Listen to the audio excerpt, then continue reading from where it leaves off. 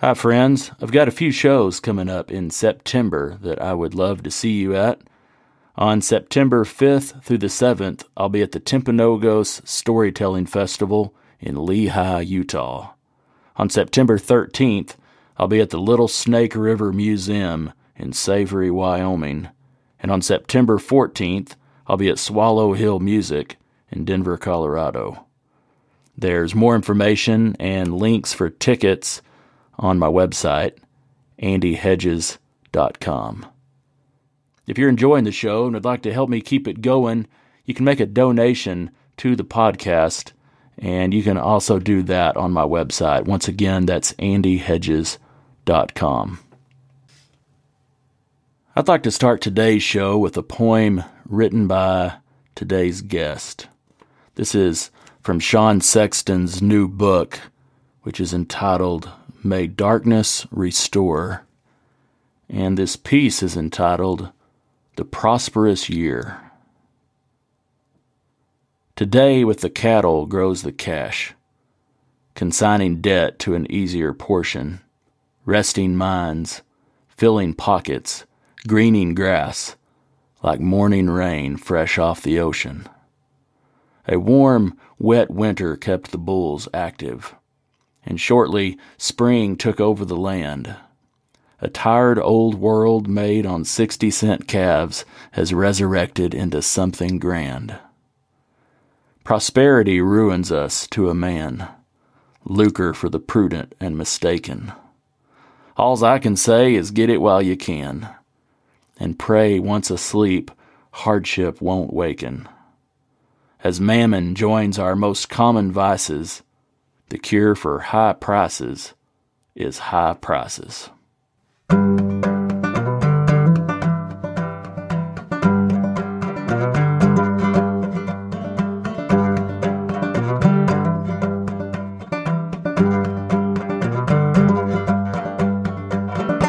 Howdy folks, this is Andy Hedges, and you're listening to Cowboy Crossroads. On each episode, I interview a different guest and ask them to share stories and discuss music, poetry, and culture from the working cowboy west and beyond. My guest today is Sean Sexton. Sean is a poet, an artist, and a rancher. I sat down with Sean in his home on his family ranch in Vero Beach, Florida, and recorded this interview. Here's Sean Sexton. Well, I'm a third-generation Florida rancher, and my son will be the fourth. My grandfather started this ranch, and it's now 76 years old. And we've been here, I've been in this same place my whole life, really, except for a stint at college. When I was 4 years old, well, really when I was 5, I started going to work with my dad. He'd gotten a animal husbandry degree at Florida for beef cattle. Came home and he was very progressive. He was doing things over and above what my grandfather envisioned for the ranch. And my grandfather was very progressive. He put in a set of scales in 1953 as an example.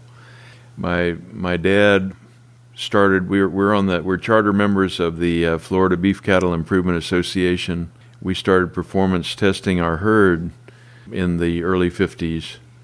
Computerized all of the data and the values, the production values, and we continue to this day. I've got a Cattle Max program there on that little computer on the table, and spend hours recording, the information out of the calf book that we collect during calving season when a calf is born, and tie it to the dam's number, and then when we weigh and grade, we assign all of the 205-day weight and the weaning values of the calf weight to the cow and all that sort of thing. So when I started going up the road with him when I was 5 to manage a grass fattening operation 2 miles away, kind of ahead of its time. I don't remember ever doing anything but that, being accompanying my father and messing with cows, taking care of cows. He split his paycheck. He had to get a job off the ranch to help pay for the ranch. He was buying the ranch from his father. He was doing that probably after that was even possible to do, and so he really did not do well. He had to get loans, and he was a perfect rancher. He turned everything into debt, and he had a black man whose job I have now. I used to say I was a sole employee of the ranch, and we have about 350 cows and 70 replacements, and we're on a little over a section of land. And I was telling Bill Lohman this, and he said, "Well, I got 400 cows, and I have 36 sections in North Dakota. So the Western and Florida standards are vary quite a lot. This is like a chicken coop." Anyway, my dad was so poor at that time when he was running up the road and managing that place for a very wealthy man, that he had to share a pair of spurs with Eddie, the sole employee. He wore one side and Eddie wore the other. They literally could only afford one pair of spurs. So it's what I've always done. I wasn't sure, because I've always been interested in art and writing. I wasn't sure that I was going to come home from school. I also got a beef cattle science degree. I've always, the people I hung out with most at college in Gainesville at University of Florida were artists, but I've always had a hand in the. I've always, known that I was going to be here, even if I was going to be a writer or an artist.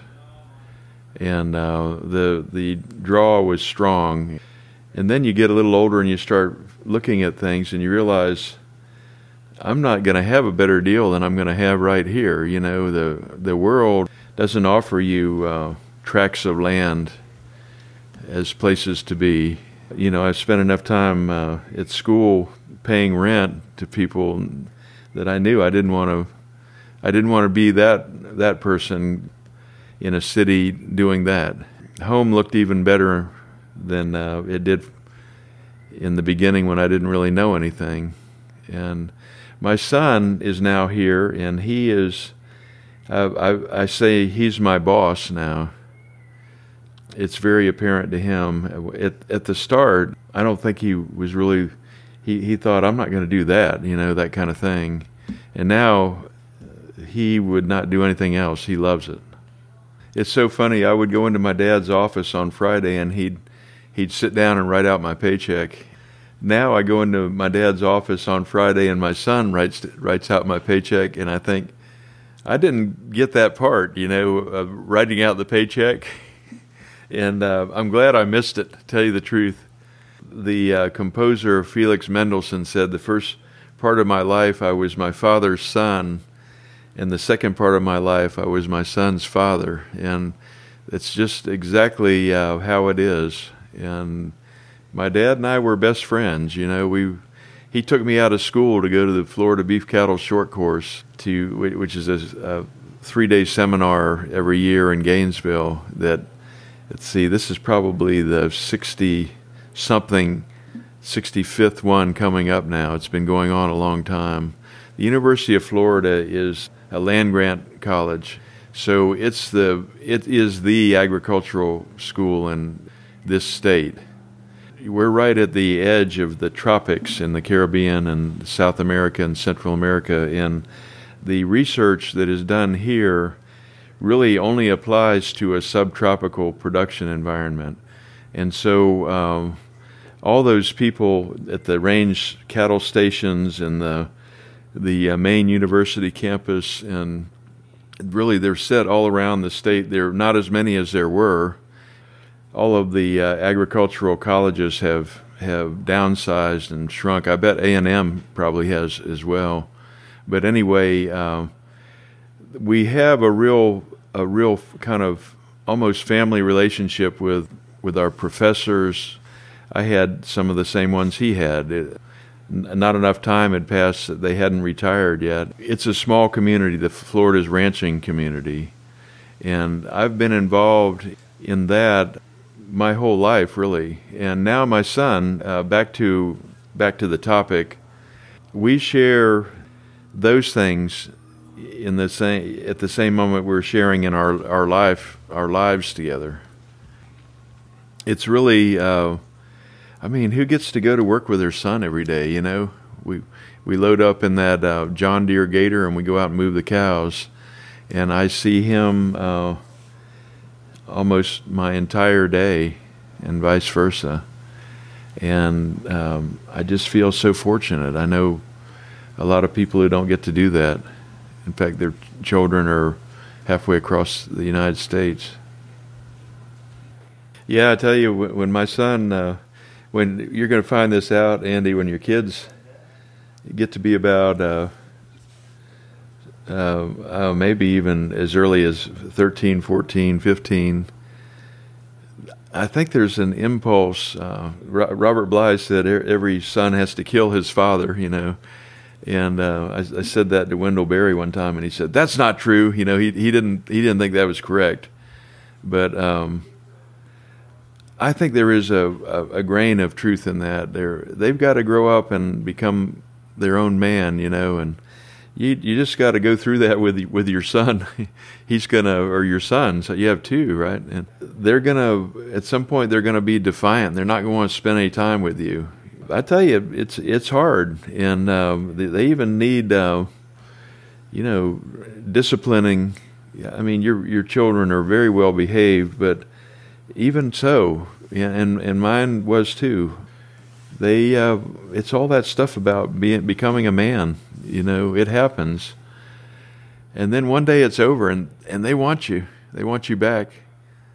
And having been rejected, you know, at that earlier phase, he's the person in the world I want to spend time with the most, honestly.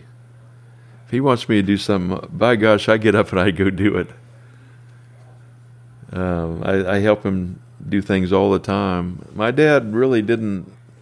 I'd say that about him. He put me in charge here, and it was kind of a sink or swim thing, you know. But when Mike wants me to help him do something, I'm 64 years old. The horizon's right here now. It's not way out there. And I'm just not going to pass up too many opportunities to do that. We also cover for one another. When I go out to Elko,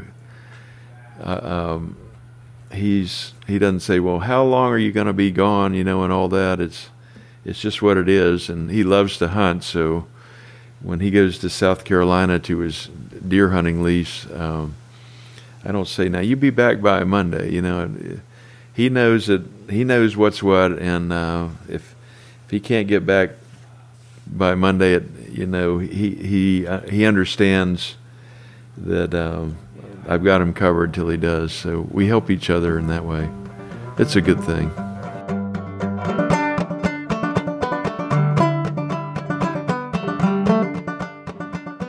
My friend and poet Vess Quinlan wrote a poem about working with his son entitled "Passing the Mantle."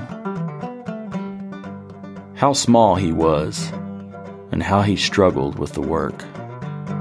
He irrigated, fed, doctored, and learned, as I had, the difference between right and close, then sought my approval to validate his knowing. How strange it seems, and how right, that a simple passage of time has brought us here, where I finish this day of favorite work and look to my son for his approval.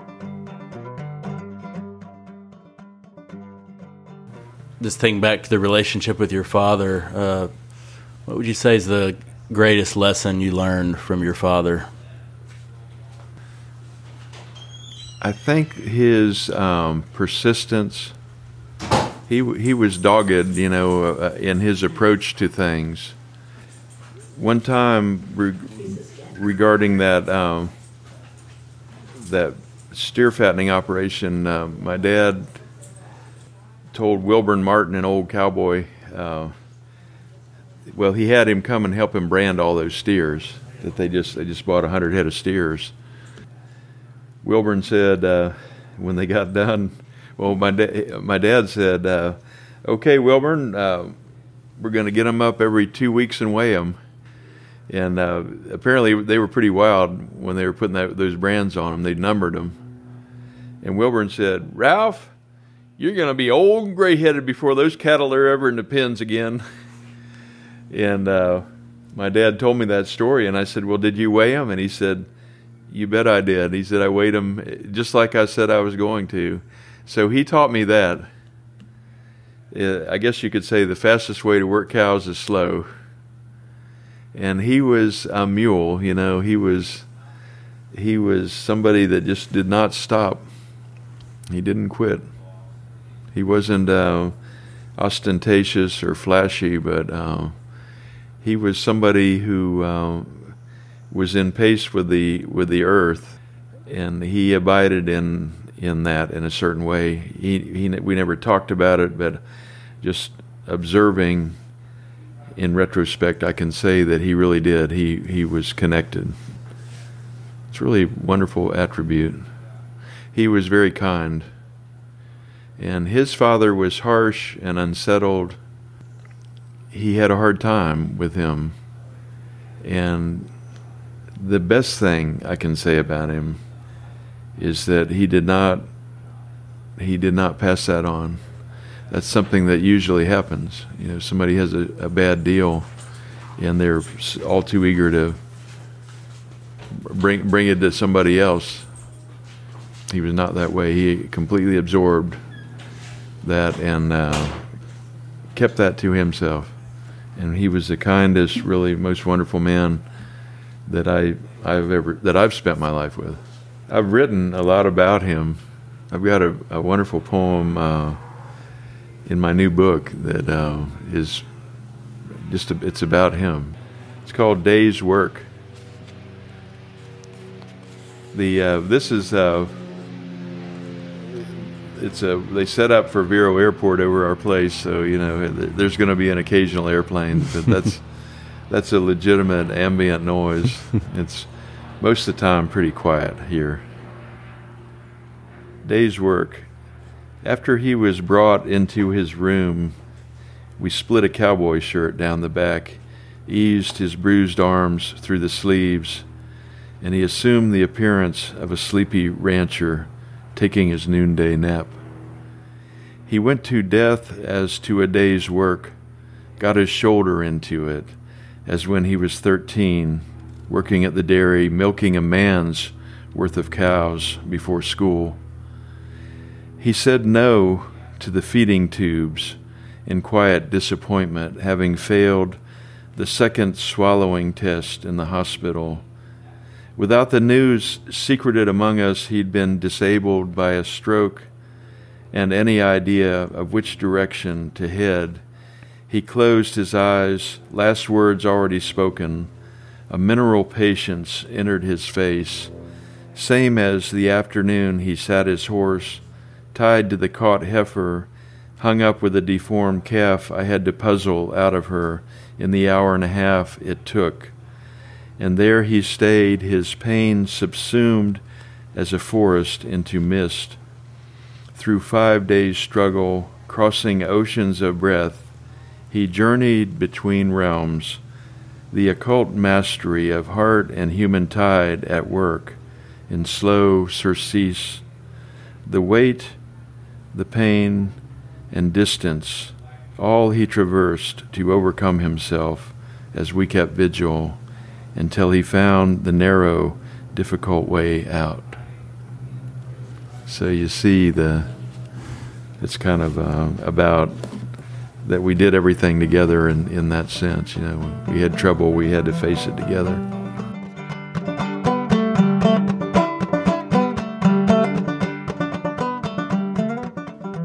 In writing about Sean Sexton's book, Blood Riding, poet Drum Hadley said this: "Its stories are born of a 4-generation family cattle ranch in the king of the southern cattle states, Old Florida."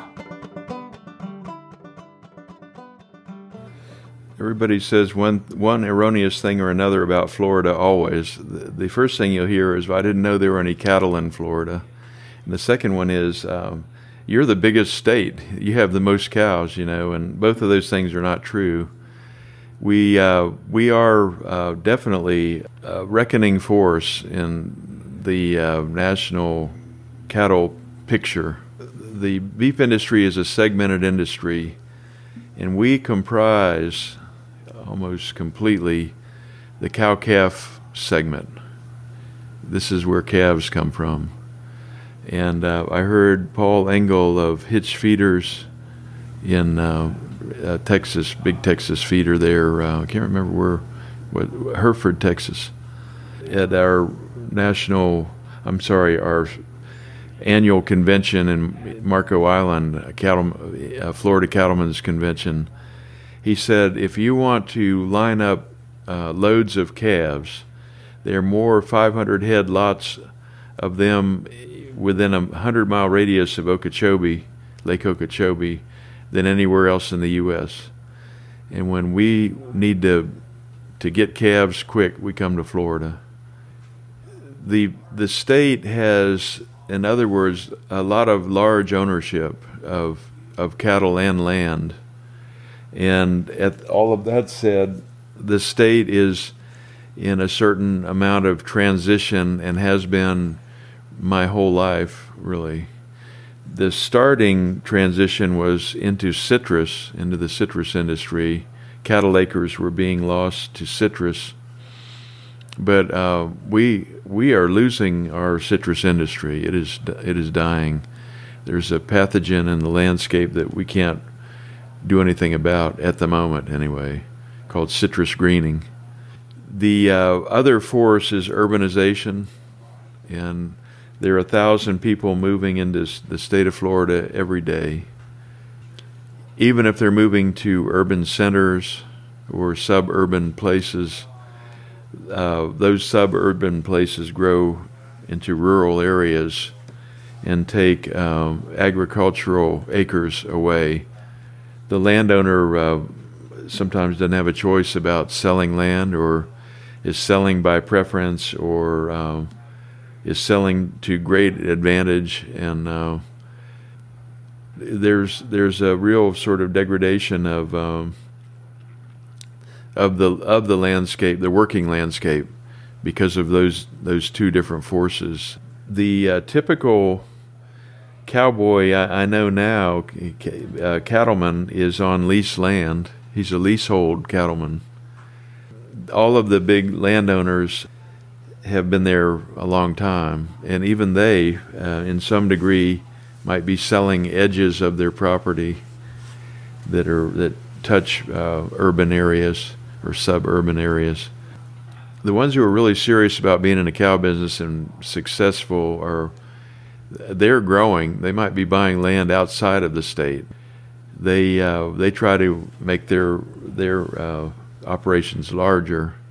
A lot of large Florida cattle ranches are now backgrounding cattle in other states like Mississippi or Alabama. Some of them are even feeding cattle. But the industry is trying hard to stay in Florida. We have a program called the Rural and Family Lands Protection Act. It was passed in 1991. It was an initiative in the Florida Senate, and it laid out the language and the strictures by which conservation easements could be overlaid upon family lands and the development rights sold. In so doing, some sort of entity purchases the development rights and they're extinguished. That leads to an opportunity for the landowner to capitalize on part of his land, the part of the right to develop, without selling his land. He still has the farm value. But if he ever wanted to sell it, he could only sell it for the value that it has as a farm, as a production place. And we did that in 2007. We were the first agricultural conservation easement enacted in the state of Florida on our land. We put our whole ranch into that.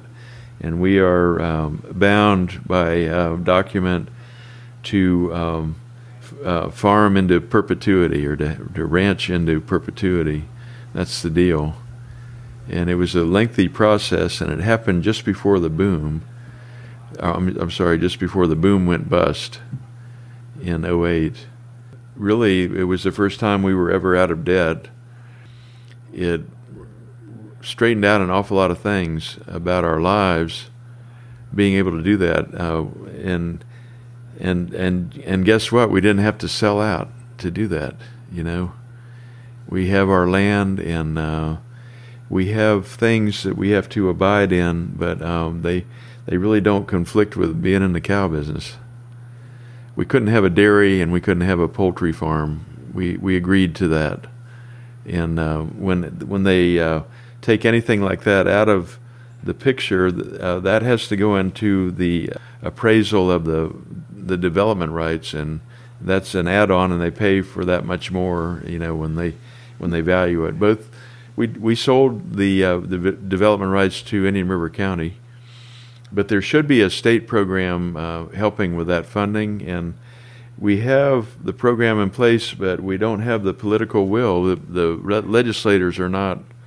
They're not voting to make funding sources for this to happen, and there are probably 75 or 80 ranches waiting for the program to come through with funding so they can sell their development rights. That will really help a lot with halting that kind of degradation of green space. I've been the state director of the Indian River County Cattlemen's, that's our home county association, now for about 30 years. And here's an unusual thing. I'm the chairman, and have been for about 35 years, of the Sebastian River Improvement District. It used to be called the Sebastian Water Control District. And the problem in Florida is getting rid of water. Can you imagine? Yeah, you notice you drove along a big wide ditch on your way here. Whichever way you came, you did that. And if you look out across the way, you'll see those hedgerows, and that's a sublateral right out there of the Sebastian Water Control District. And I'm one of the supervisors, and I am an elected official in a quasi-public institution, and have to fill out a disclosure form every year. Our job is to maintain those canals so that we always have drainage. We have annual meetings, and also we meet quarterly, talk about spending the money of it's a 10,000 acre reclamation project enacted by the state of Florida in 1927 by the legislature. And those districts are all over Florida. So we've had to know about that. It's very similar to New Mexico, those little hand-dug water networks. They're called Asiecas. The Milagro Beanfield War was about that. There was a little war over water out in New Mexico. And those are all hand-dug. We actually use track hose and drag lines on ours. We have a bigger canals because we have more water. But I'm involved in that. I'm actually an elected official.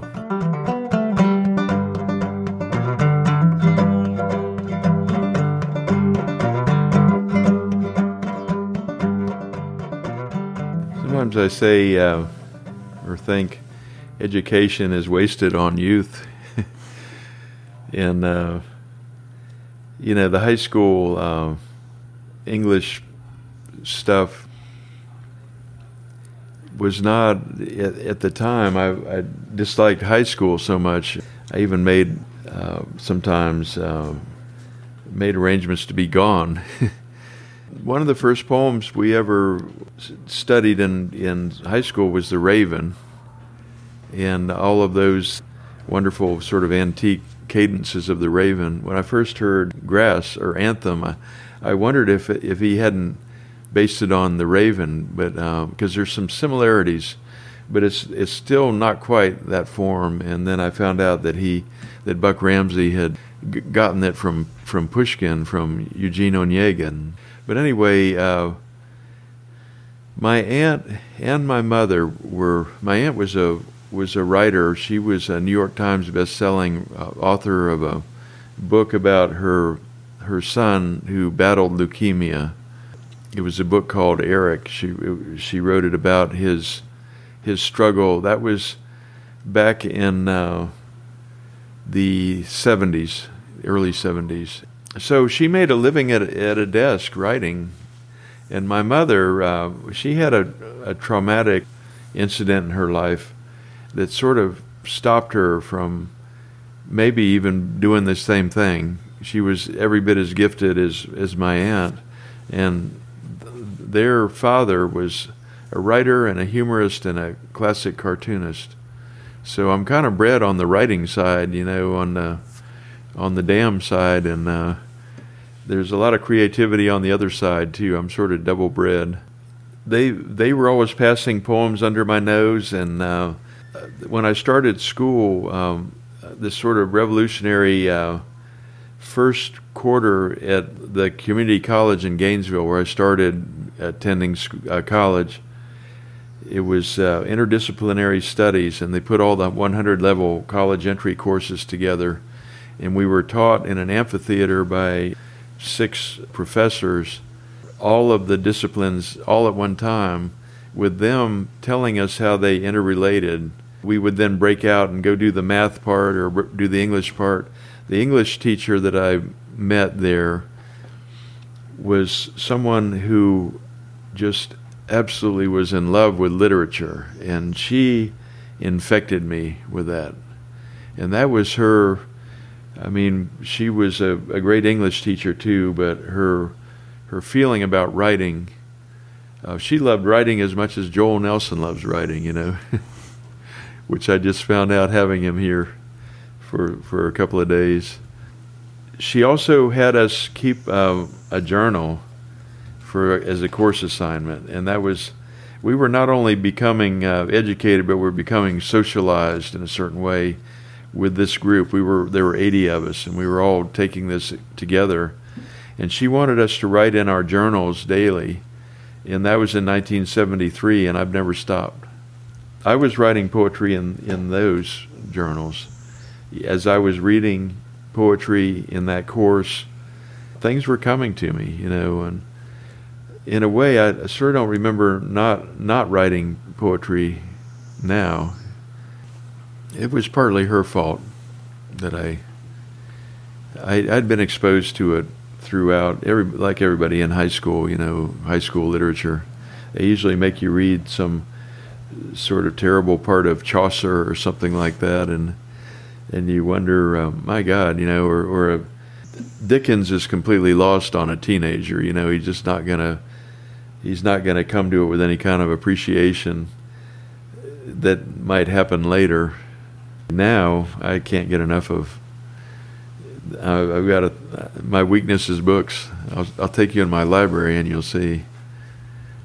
It's crazy. I come home from Elko with more books. What does your writing process look like at this point in your life? The wonderful, the great poet Alice Fryman told me, I attended a workshop with her that she was giving. I'm a member of a literary foundation, and she was doing an adult writers workshop, and I was sort of monitoring the class.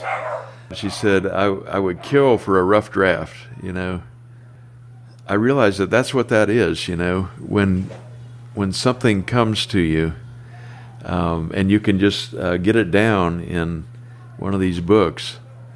And so the first thing is apprehending an idea and a rough draft. The other day, Mike he was off somewhere, and I was letting all the cows on the pasture. And I left the field, and I was able to go slowly because he's always in a hurry, when we're moving the cows, letting them on.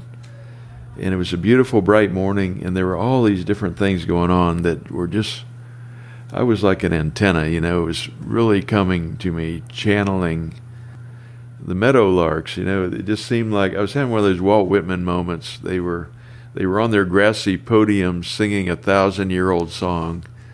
That is, one of the things that came to me. I realized, God, it was just like magic, the light and the dew and the conditions.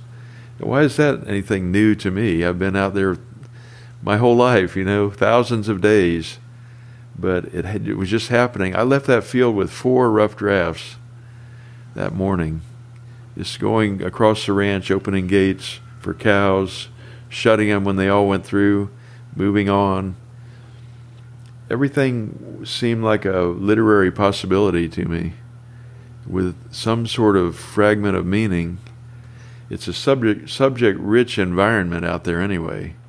I've got what so many writers don't have. I mean, this real terrific stuff. It's there, and I also know about it, which is another wonderful thing. I'd love to be able to write the whole rest of my life without having to do any research. Wouldn't that be cool, just to write straight out of what's already there, out of a kind of knowingness? That's really not going to happen, though. I mean, it's important if you want to say something a certain way, you really need to do research too. But and then the editing is another process. In that little computer, I edit out of here, out of one of these poems, one of these rough drafts. I edit onto like that. There's a whole poem right there from that day called Firing the Hay Spot. We have these places where we put out some hay. I just got this idea, we can ill afford to set any kind of fire right now. We're in a drought, but the grass isn't going to grow through it. It became the whole context for a poem. 2 mornings ago, I edited it into a Word new blank document. I just started whipping it into, I was thinking, should it be a 4-line stanza, or should it be tercets? Should it be 6 of those? And could there be a rhyme scheme, or could there even be a soft rhyme where you don't sound the full chime, where you just have the same kind of ending, like a gerund, an ing ending on 2 of the lines, and the other 2 have maybe a past tense kind of ending, or the art of form and content. So it's like that, I'm so interested in so many kinds of poetry, and my growing up in poetry has been the process of taking on form, and not just having it all be free verse and content. I really love the constraint of form. I like that. And when I say form, I mean rhyme and meter, and sometimes even a whole, like a sestina or a villanelle, that kind of thing.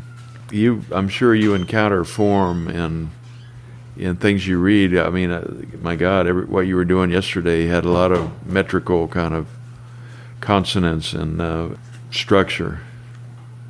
A song just naturally brings something into a kind of form. It's interesting to me. The constraint of form is actually liberating, I think.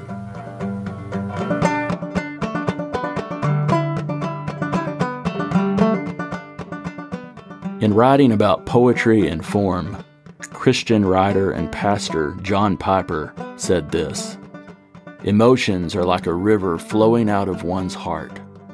Form is like the riverbanks. Without them, the river runs shallow and dissipates on the plain. But banks make the river run deep. Why else have humans for centuries reached for poetry when we have deep affections to express.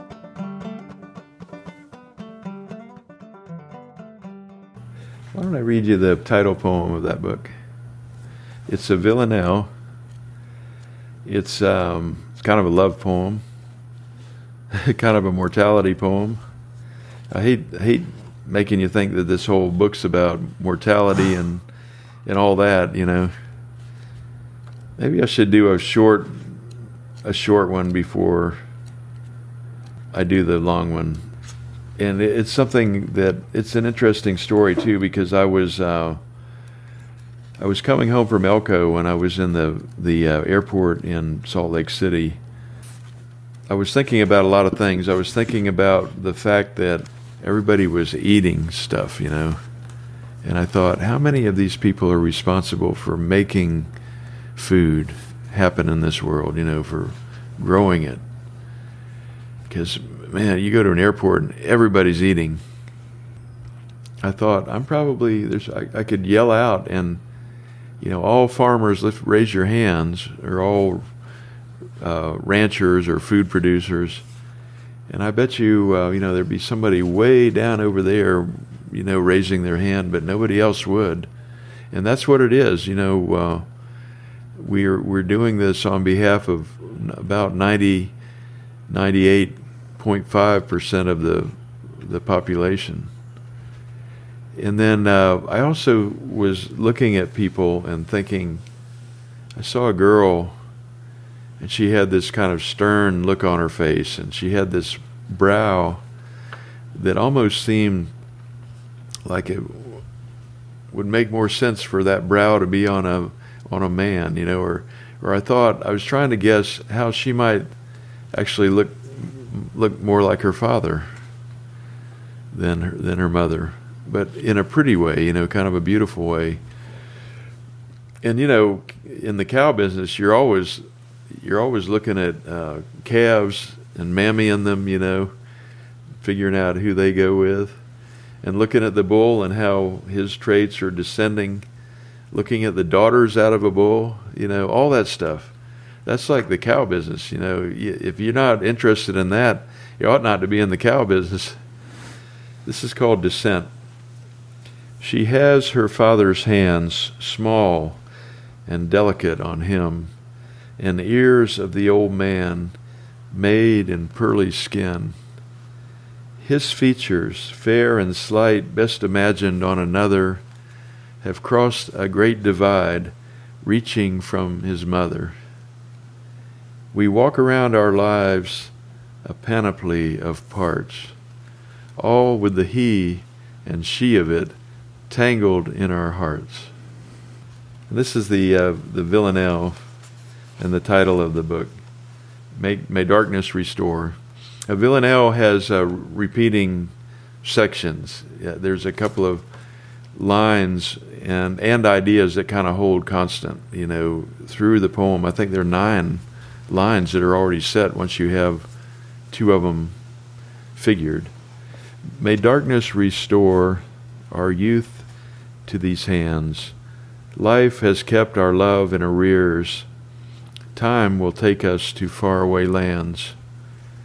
Your love has made me a changed man. You've fed my hunger, allayed my fears. May darkness restore my youth to your hands. I feel your skin, your sweet demands.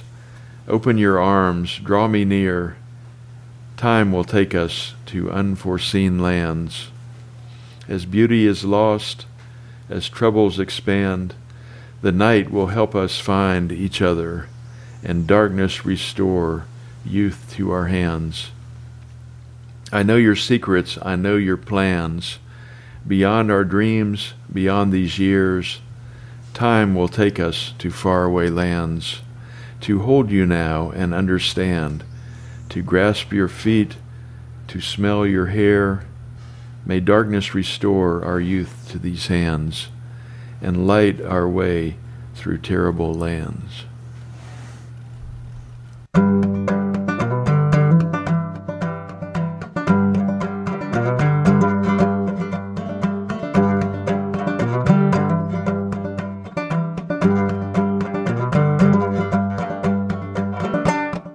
folks, that's it for today's episode. I'd like to thank Sean Sexton for taking the time to visit with me. You can find out more about Sean at SeanSextonFineArt.com. You can find out more about me and this show at AndyHedges.com. If you'd like to contact me with a question or a comment or a story, I'd love to hear from you. Send an email to Andy@AndyHedges.com. Thank you for listening to Cowboy Crossroads.